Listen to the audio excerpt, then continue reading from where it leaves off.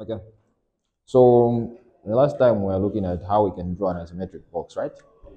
Yes, isometric box where we're just dealing with straight lines, but it's not always the case that you're only going to have things that are boxes. You can even have things like cylinders. A cylinder is also a 3D object, and it's possible that we can draw it on a 2D plane, right?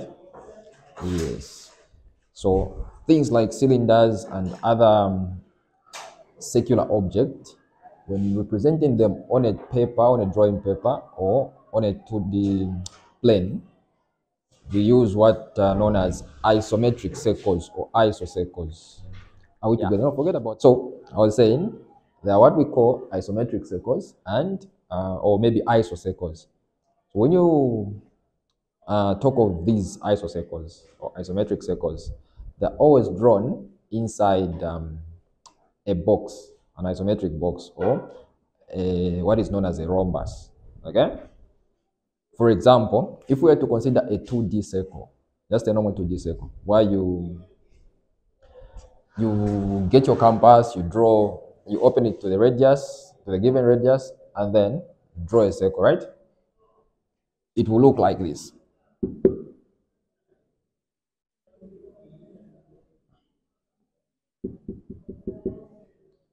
So we're saying for this circle of that center and that circumference, we have the radius r there, right? As well as the radius r, the distance is the same, or the radius is the same throughout the circle. Yes.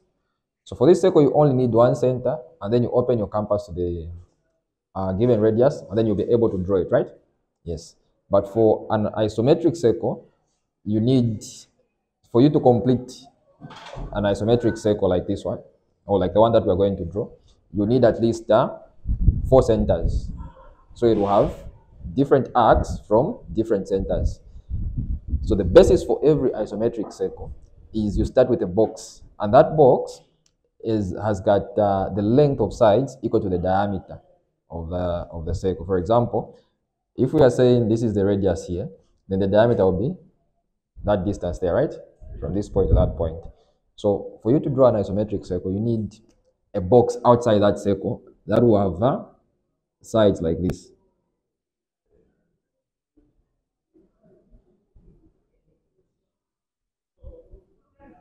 So the circle or the isocircle is drawn inside a box, but this is a 2D box that is outside because we are referring to a 2D circle, right? So for an isocircle, you expect this box to be an isobox or a rhombus. So this one is a square here with the length as diameter, the diameter of this circle, right? Here, and diameter there for the height. For an isobox, you have a box like this one. Something that looks like this, right? Yes, and that is why you draw your isocircle, and you expect the distance from this point to that point to be the diameter, and the distance from this point to that point to be the diameter of the circle. Meaning, if you have been given a circle to draw in isometric, you'll be given the radius, but the box that you have to draw. And before you start drawing a circle, you always have to start with a box. Okay? The box that you have to draw will have these lengths. So these are equal lengths. This side will be equal to that side, and they should always equal the diameter of the circle. Are we together? The diameter, not the radius, right? So on this part, this line of the 90, line of the 1 Yes, at that angle, just like any isometric drawing. Remember the basis for an isometric drawing. Yes, the basis for an isometric drawing, you always have to start with isolines. So in drawing, we're saying this is an isometric box. First of all, you start with an isometric box, just a normal isometric box like that. So you need to have isolines for you to draw those, right? Yes. And when you're dealing with isocircles now, you have you discover that you can only have 3 possible circles or 3 possible orientations of the circles. You can have, if we consider a box, a cube, for example,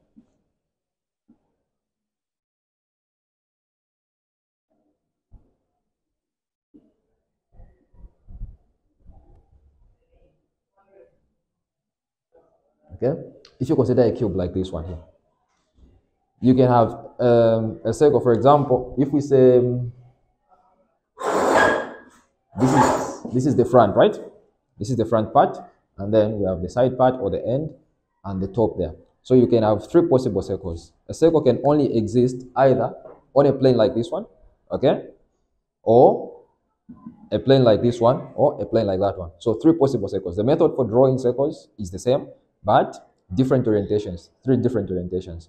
For example, you can have a cylinder that looks like this.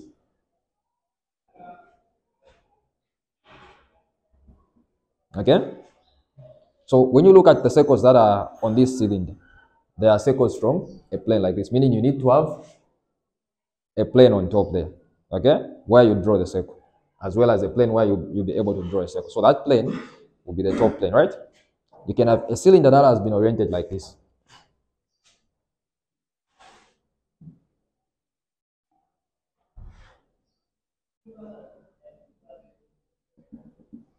Okay? You can have a cylinder that has been oriented like this, meaning the circles that you'll be able to draw are circles that are on the front plane like that. Okay? Or a cylinder that has been oriented like this.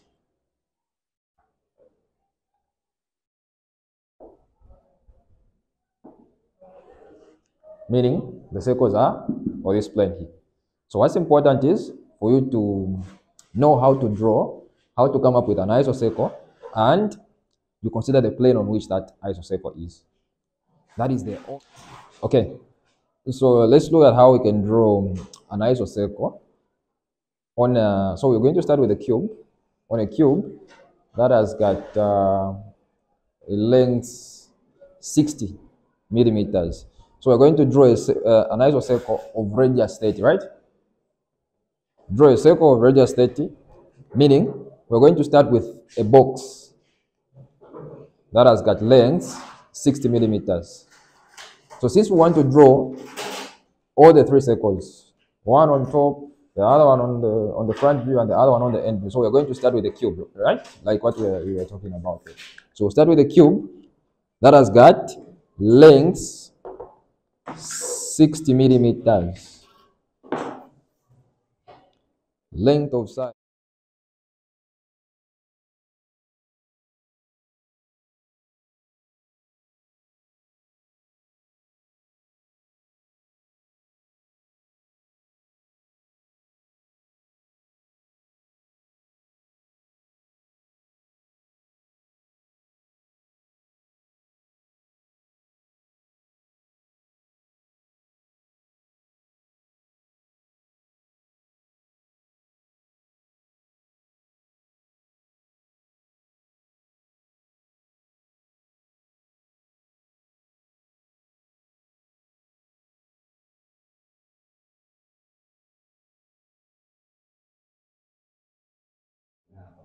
Okay, so we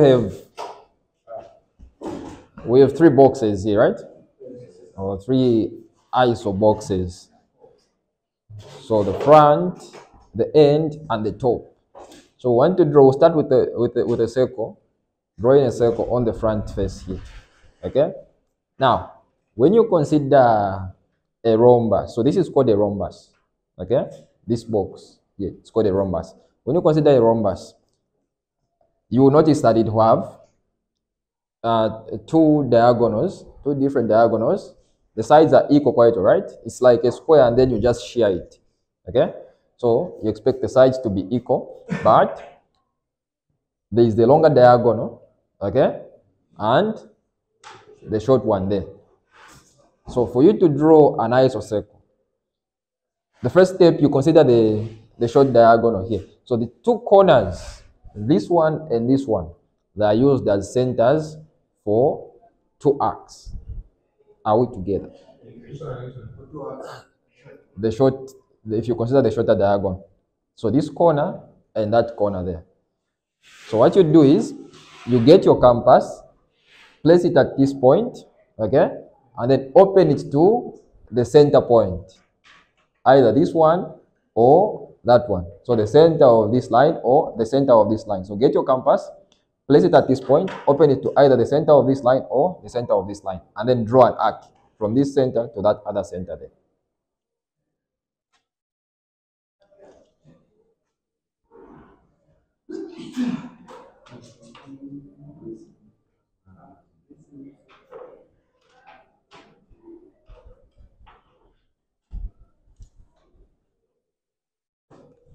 Okay, so you will draw an arc like this one, and then you move to the other corner there, or the opposite corner.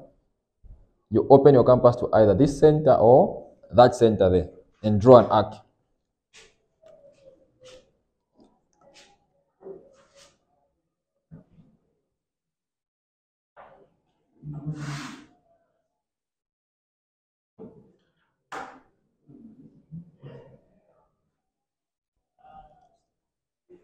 Like that. Next step. So when you consider the longer diagonal now, okay, the longer diagonal, you draw a line to represent the longer diagonal there, a faint line. Okay, draw a line to represent the longer diagonal.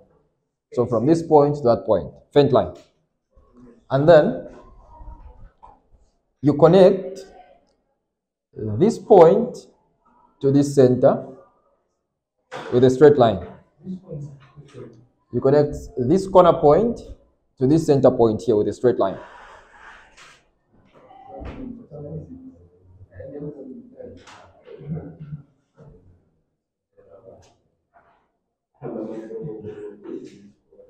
Where are the two lines? This diagonal and this diagonal. This is also a diagonal, right? So where this diagonal and that diagonal are meeting, that is the center point for another arc. So you place your compass here, open it to either this point or that point, draw an arc. So you draw an arc like this.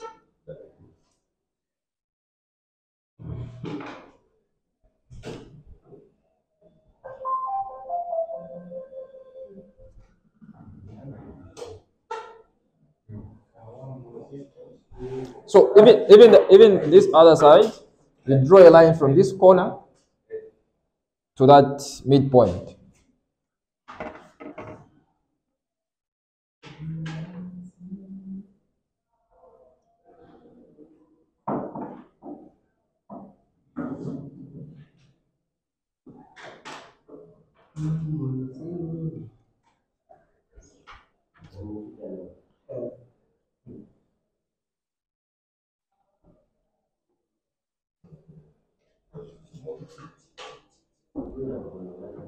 Okay. So let's try and draw another one here. On the other plane, so we said you connect the longer diagonal, right? So what you have to know is you have the longer diagonal and the short one, right? So you connect the longer diagonal with a straight line, okay?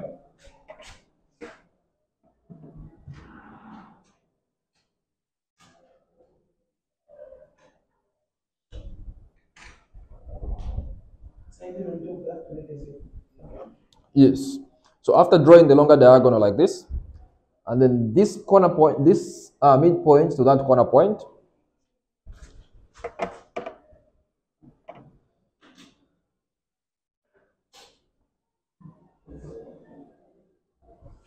as well as this one to that one there.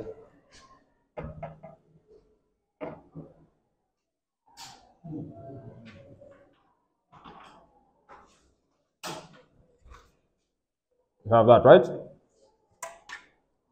So where these diagonals are meeting from, those are your center points.